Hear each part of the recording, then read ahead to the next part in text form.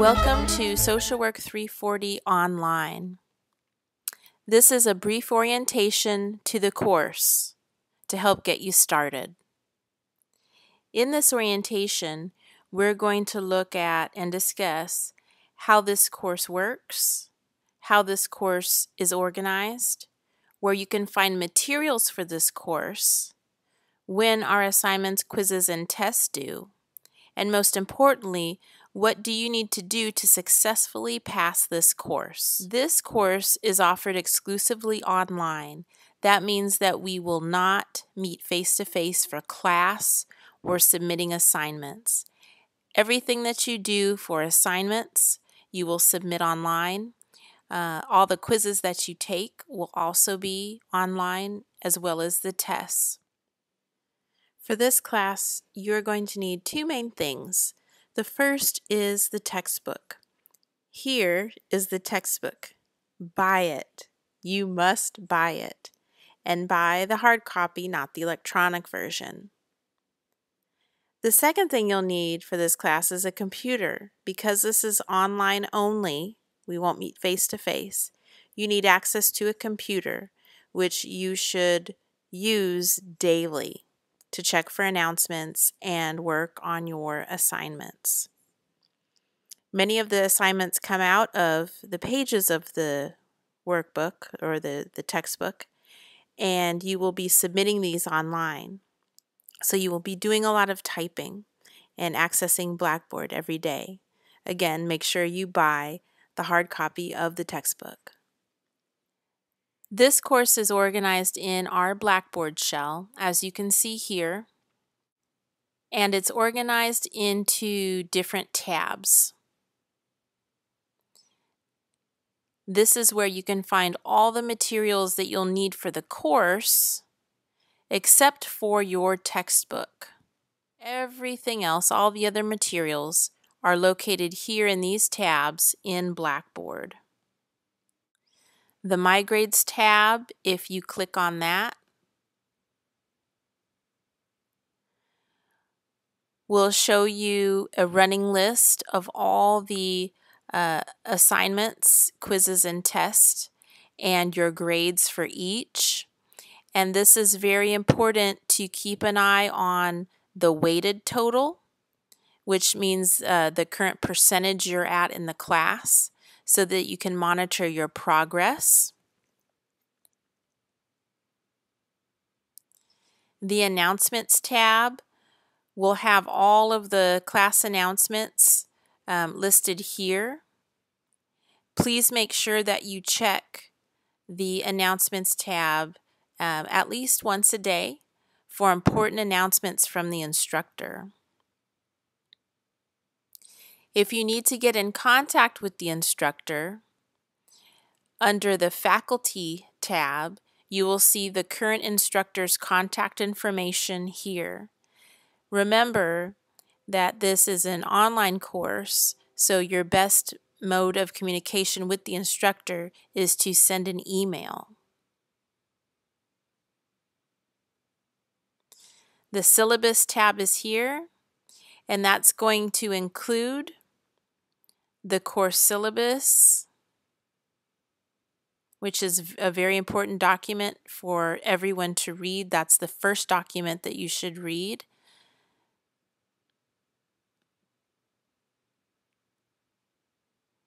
The Social Work Ethics Other Readings, again, the social work textbook is going to be the main text for the class, but these are also required readings.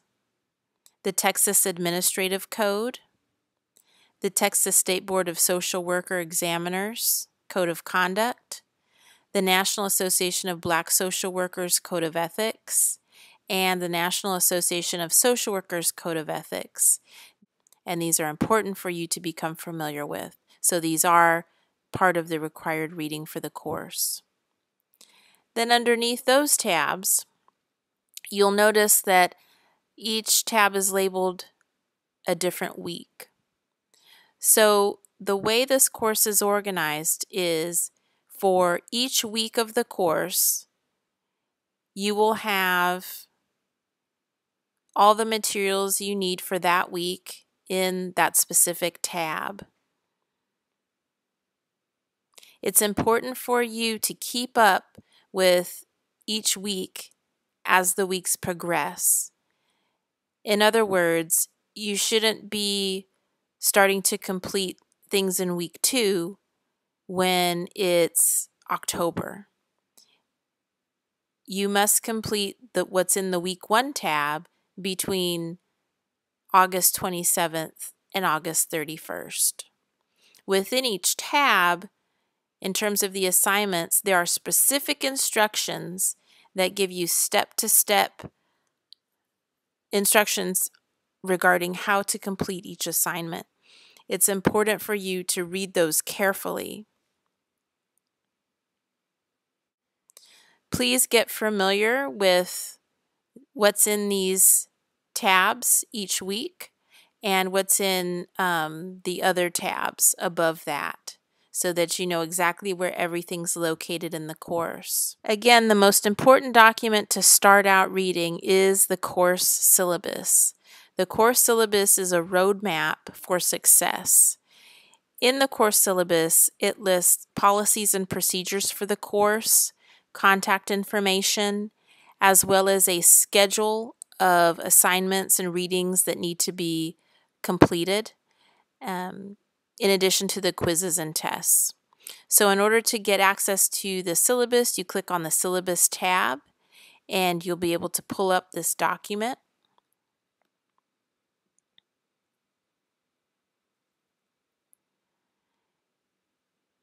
I'm going to scroll down to this page, page 3. Again, it tells you the name of the textbook, which is what we consider a work text in this seminar and helping class. Any other required materials for reading, which again we found here in the Social Work Ethics Other Readings tab. And due to the nature of the course, again, because it's online only, you're going to need regular weekly access to a computer with reliable internet. And I'm going to skip down now to major assignments and grade distribution. Here, because we work on a percentage basis, you will see the weight for each assignment in terms of how much it's worth. You can keep up with your performance on these assignments in your My Grades tab over here. So this course is going to include a student introduction and diversity discussion, 12 weekly quizzes, which cover the readings, assigned weekly readings in the work text, as well as some parts of the social work code of ethics that we use from the Texas Administrative Code, NABSW and NASW, and the Texas State Board of Social Worker Examiners. You'll also have an academic integrity commitment agreement form to complete. There is also some extra credit associated with this particular assignment, which you can find in the tab over here in Blackboard. Personal self-assessment assignment is worth 10% of your final course grade. There are 5 textbook worksheets that need to be completed, worth 20% total. There is a biopsychosocial assessment interview worth 15% of your overall course grade, 2 exams, and attendance. The instructor will need to see a record of you accessing the course at least once a week in order for the attendance to be taken. Okay, so starting on page 4, we have the course outline. This course outline tells you the dates that readings need to be completed, as well as the dates that assignments, quizzes, and tests need to be submitted.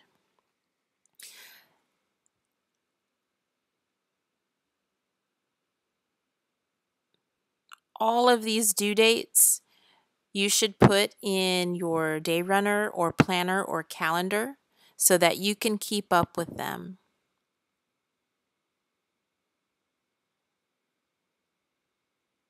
So you can see exactly what we're going to cover, what you need to read. For example, on week 4, you need to read pages 40 to 55 of your textbook, as well as Section 1 of the NASW Code of Ethics, the Texas State Board of Social Worker Examiners Code of Conduct, the Texas Administrative Code, Section 781.211, as well as 781.401. And again, all of these other readings you can find in the Social Work Ethics Other Readings tab. This is the entire schedule for the course. Okay.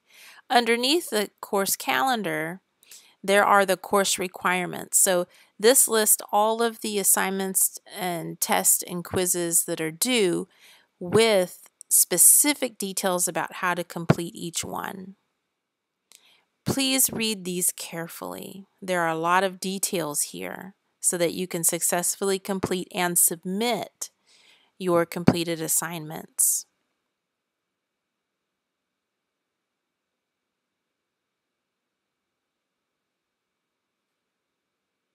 One thing to note is for the biopsychosocial assessment interview, which is assignment due in the latter part of the semester, we want you to plan ahead because you will need to find a computer with a webcam, and you will need also a cell phone to record audio for the interview, the assessment interview, or a microphone attachment to a computer.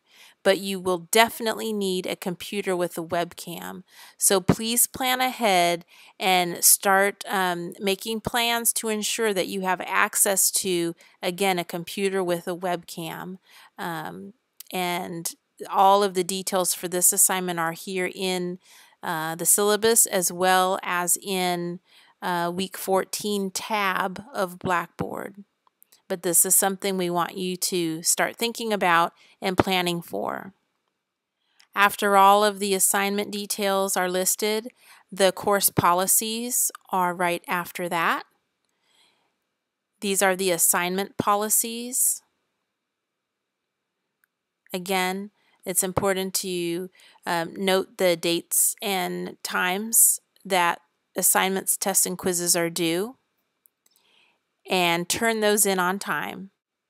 So please read through all of these class policies. Please make sure that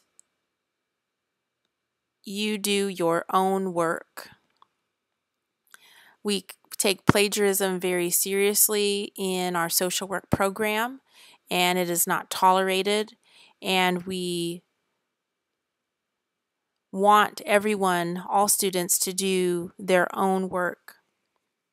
So do not copy or do not have anyone else do your work for you. This is very important. This is a very professional program.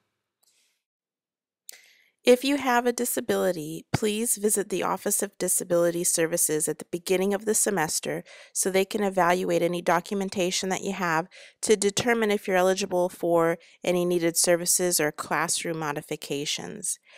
Please make sure that you do this at the beginning of the semester as opposed to the end of the semester so that you can make sure that you have all the modifications that you need for the entire duration of the semester. All of the contact information for the Office of Disability Services Department is here in the syllabus. Please call them if you have any questions. Assignments and tests are due throughout the semester. Again, at various points of the semester, different things are due. So again, what I want you to do is to take note of when things are due in the syllabus, and you have them right here. Okay? So you never have to ask, when is something due? Because it's all here for you, all of the due dates for everything. And this ties in with what you need to do to successfully complete the course. And there are four main key elements that students need to abide by to successfully complete this course. In order to successfully complete this course, as well as any other social work course, you need a C or higher. And there are four main things that will contribute to your success at passing this course.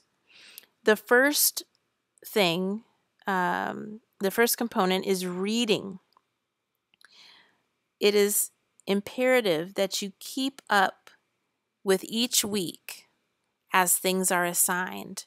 Don't get behind 2 or 3 weeks. Make sure you're keeping up with the week 3 readings on week 3, completing those week 3 readings between September 10th and 14th. Don't wait until November to do the week 3 readings. That sets you up for failure. So the first important factor is keeping up with the work as it's assigned. There is a lot of reading in this course. Sometimes you may find yourself having difficulty remembering what you read after reading it just once. So the other thing tied into reading is not only keeping up with the work on the week it's assigned, but also to reread what you've read. And some students find it helpful to use a highlighter in their textbook and make notes in the margins. Some others find it helpful to do note cards. Whatever you need to do, make sure that you are rereading the important parts of the textbook and our code of ethics, our various codes of ethics. The second factor in being successful in this course is to follow instructions for the assignments. Again, following instructions for the assignments. There is no excuse to say, I didn't know how to do it. Okay. There are details about the different steps, the purposes, and the steps that you need to take to complete the assignments. And all of the assignments are either found in the work text or in the specific tabs on the week they're assigned. So in terms of following instructions for assignments, make sure that you complete those on the due date. Okay, don't turn them in late. Don't not turn them in, right? Make sure that you turn them in on the due date, and also make sure that the formatting is correct in terms of content and structure. And all those details are in the syllabus. The third factor that contributes to student success in this course is to plan ahead. Again, if you know that something's going to be due on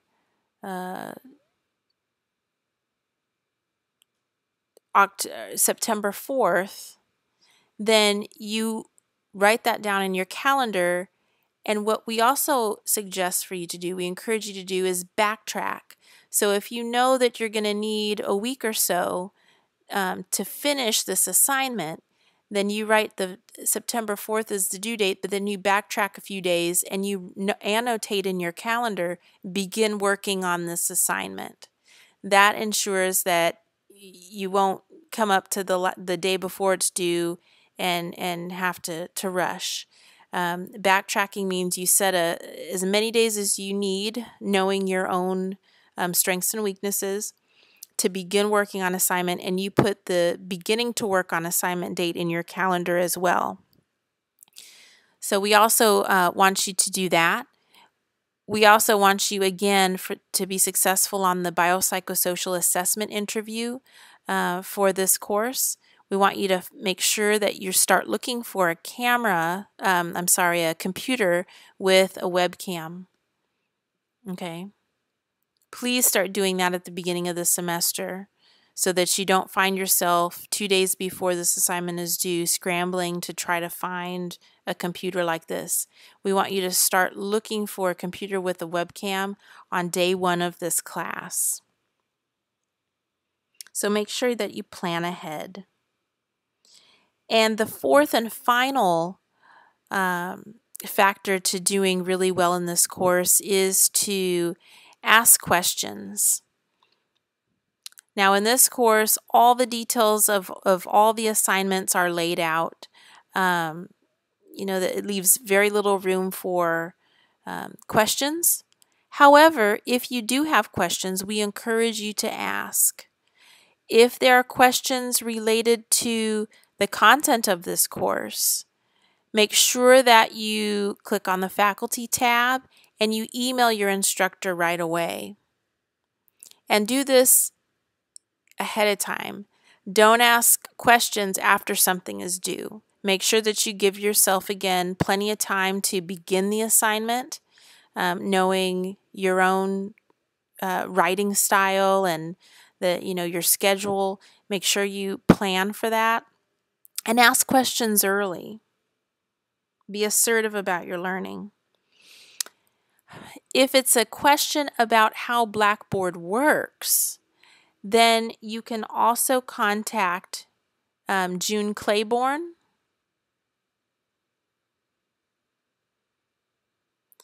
Dr. June Claiborne is a specialist at the Blackboard Helpline, and her number is 713-313-4853. So again, if you have questions about the course content, email the instructor with questions. We encourage it. Okay. If you have questions about how Blackboard works in terms of the system, or if you're having trouble with, accessing a quiz or a test, or, the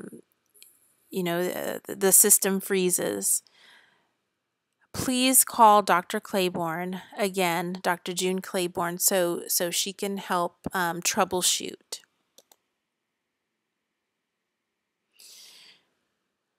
And remember, we talked about successfully passing this course with a 70% or higher. What happens if you don't pass this course with a 70% or higher, if you get a C- or below? That not only means that you have to retake this course the next semester, but it also means that you have wasted time, again, because you have to spend 2 semesters taking a class that could have taken you 1 semester. And you also waste money. You've paid hundreds of dollars for this course. Make sure you walk out of the semester with a good grade so that you don't have to look back and pay double for something you should only pay a couple $100s for, right? And tied into that, if you don't pass this class, not only do you waste your time and your money, but you also risk jeopardize any financial aid or the good standing with financial aid that you might have. And that could cause significant barriers to obtaining financial aid for the next semester. So it behooves you to read, follow instructions, plan ahead, and ask questions so you can successfully pass this course and keep matriculating so that you can be a graduate of our wonderful social work program and a graduate of the best university in the state of Texas, Texas Southern University. This concludes our orientation to the course. Please email your instructor with any questions.